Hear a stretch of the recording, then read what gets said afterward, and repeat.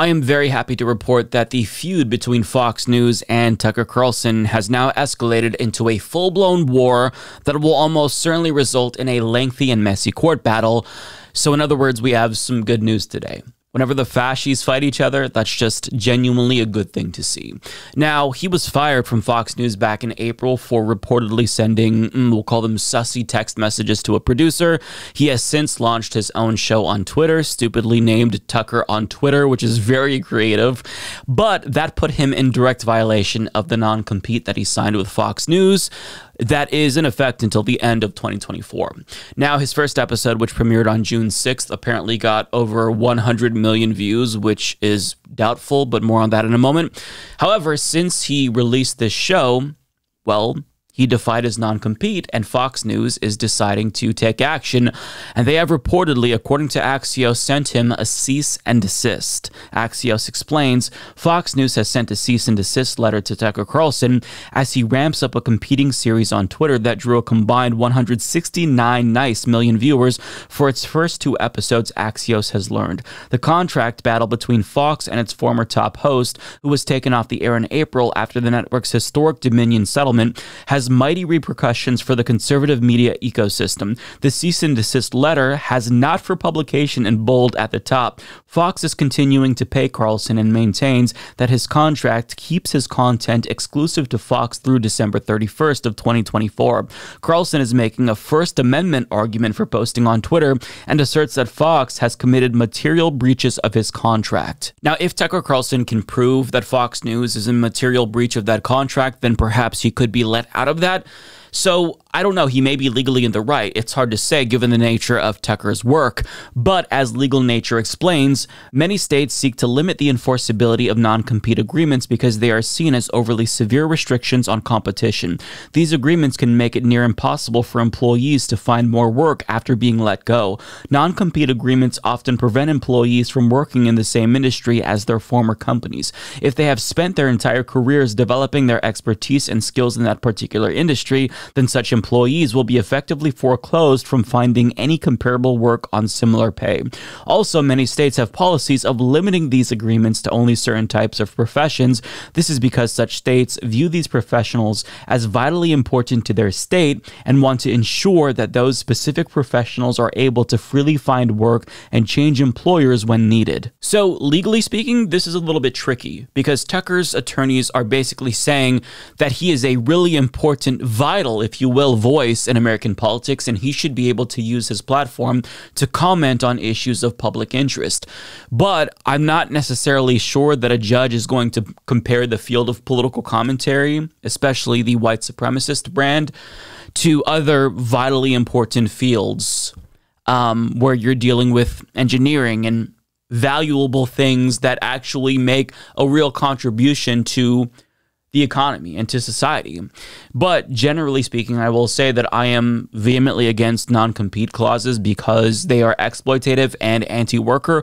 One of my friends had to sign one when he worked for a bakery, and if I'm remembering correctly, he couldn't work for another bakery in the entire state of Oregon for 2 years after signing that non-compete clause. So, generally speaking, these things are bad, but Tucker Carlson isn't necessarily in a similar situation as an average worker in the United States, right? This is somebody who is a political commentator who makes millions of dollars to just talk for a living. But as a matter of principle, yes, I am against non-compete clauses. But having said that, though, I'm not going to shed a single tear for a fascist like Tucker Carlson, although it will be interesting to see how this plays out legally, because if his attorneys are actually trying to make a First Amendment argument, that's not going to bode well for Tucker Carlson, because this is not the government who is silencing Tucker Carlson. Fox News is silencing Tucker Carlson. But either way, this is going to get ugly and lines are going to be drawn. And after Fox News already faced a tremendous amount of backlash for firing Tucker Carlson in the first place, they're only going to turn off more people by going after Tucker Carlson legally. I think the best course of action for Fox News, at least strategically speaking, if I cared about them, would be for them to just let this go, but they're not going to let this go because they they feel as if Tucker Carlson is now direct competition. And part of that may be because of the numbers that he's putting up. But let's get to that. So there's this claim that Tucker Carlson is putting up Mr. Beast numbers on Twitter. And it probably seems a little bit suspicious to you, right? His first 2 episodes got a combined 169 million views. Even with Twitter's algorithm boosting this show that much, that doesn't really pass the smell test, right? It seems a little bit suspicious, and that's because it is suspicious. As Mediaite explains, Musk has made a big push to show off the tweet view metric of posts on his platform, adding it to the interface. Now you can see how many people have viewed each tweet on the site. Last month, he hid the video view metric, which showed how many people watched a video on Twitter. Even the video view metric was pretty flimsy. According to Twitter, if you watch a video for 2 seconds with only half the video player in view, you count as 1 video view, which is absurd, by the way. The tweet view metric is even less valuable. It merely counts how many people viewed the tweet. So if you scrolled past Carlson's video on Twitter, you counted as one of the 114 million. Anyone who is logged into Twitter who views a tweet counts as a view, Twitter says. If you scrolled past the tweet multiple times, you counted more than once. Presumably, a small fraction of that big number watched even part of the clip. Twitter did not respond to a request for comment on the video's metrics. Let's compare that to cable news. When Musk's boosters mocked the 3.5 million that Carlson used to draw on his nightly Fox News show, they are referring to a metric from Nielsen that measures the average concurrent viewers of a program. If an average of 3.5 million people watched an episode of Tucker Carlson Tonight on Fox News, the peak of concurrence is even higher, and the total viewership would be millions more. So Twitter essentially is counting impressions as views, which is insane. Now, as somebody who is in indie media and I have a vested interest in making sure that we overtake traditional media, we have to be accurate. And counting views by impressions it's so disingenuous. But let's compare the way that YouTube counts views. So each time a viewer intentionally initiates the playing of a video on their device and watches for at least 30 seconds, that counts as a view. And that's the way that it should be. However, Elon Musk, he wants to attract creators and advertisers to the platform, so he's making it seem like there's a lot of eyeballs and everybody's watching these videos on Twitter, but in actuality, that's just not true. So no, Tucker Carlson is not getting close to 170 million views on Twitter, and it's nonsensical to think that he would have an even bigger platform on social media than he had on Fox News. That doesn't make sense.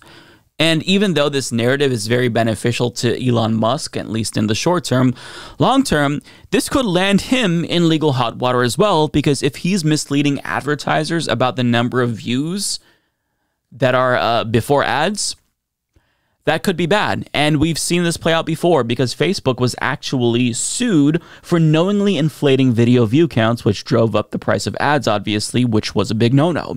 Now, if Elon Musk is knowingly doing the same thing, which it seems like that is indeed the case, then it could come back to bite him in the ass as well. So this entire ordeal could end up hurting Elon Musk potentially. It could also hurt Tucker Carlson in court if Fox News can use those inflated numbers to prove that he is real competition to Fox News. But at the same time, well, this could make Fox News even more unpopular among their far-right base because they're choosing to go after Tucker Carlson. So this lawsuit, this legal battle could hurt Elon Musk, Tucker Carlson, and Fox News, albeit in different ways, but it still could hurt them nonetheless.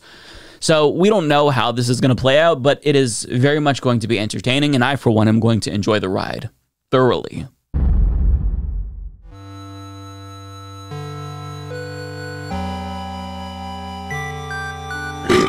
Excuse me.